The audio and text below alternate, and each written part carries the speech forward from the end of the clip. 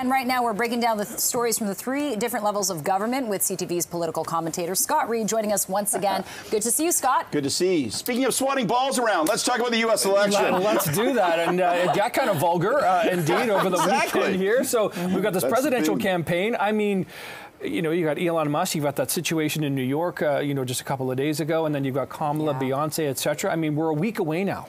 A week away, and the big question that's always on people's minds at this point in the presidential U.S. election cycle is, will there be an October surprise, and what might it be?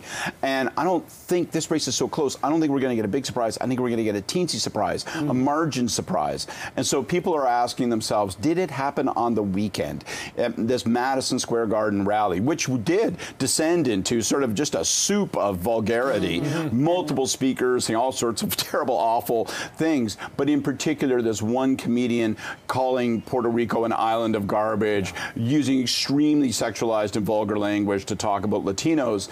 And even the Trump campaign said, too far. Okay, bro, like too much. And they're a little freaked out about it.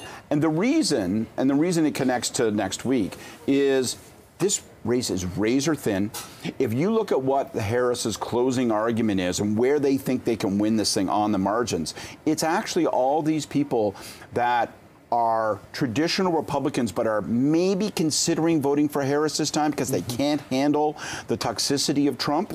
And so those voters are exactly the kinds of voters who are going to be turned off by what happened at Madison Square Gardens. So the Kamala Harris campaign is really hoping that they can leverage that in places like Michigan and Pennsylvania, where there are small but sizable pockets of Latino voters, that they can use this to their advantage, that it will have a chill effect on some of Trump's turnout. So watch for that. If Harris wins this thing by a squeaker, people will point back to this comedian and go, buddy, turn the course of the election. I'm not predicting that, but it will be a fun little story to watch. And this same comedian, Tony Hinchcliffe, was on the roast of Tom Brady as well, kind of known for being quite kind of racist. Kill Tony. I mean, what do you think you're going to get when you invite Kill Tony to come on? He's going to kill your campaign. All right, and turning to provincial politics, we know that the fall economic statement is coming out, and we've been hearing a lot of announcements leading up to that.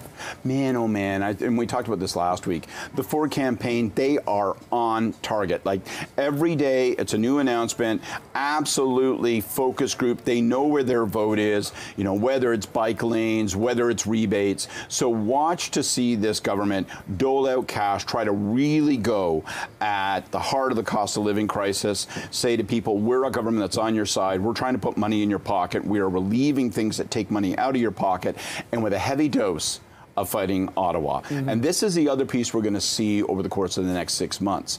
All these provincial elections, anti-incumbent fever, you know, even last night in Saskatchewan, you know, the far-right Conservatives, Saskatchewan Party barely hung on to power. And so the Ontario guys are watching that, and they're saying, let's not forget our ace in the hole, which is that we're not Justin Trudeau.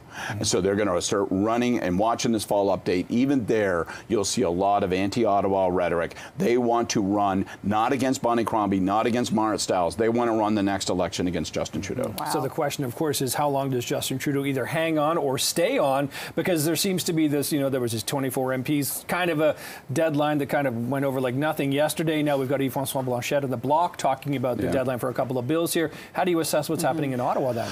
This deadline will not pass with the whimper of yesterday's. And by the way, that 24 MPs, the internal dissension within the party, that's still a gigantic, lingering, going nowhere soon problem for Justin Trudeau. But now we move from his own party to the other parties. And what we're going to see today is basically the Bloc Québécois is going to cut the apron string and say, we are not helping you.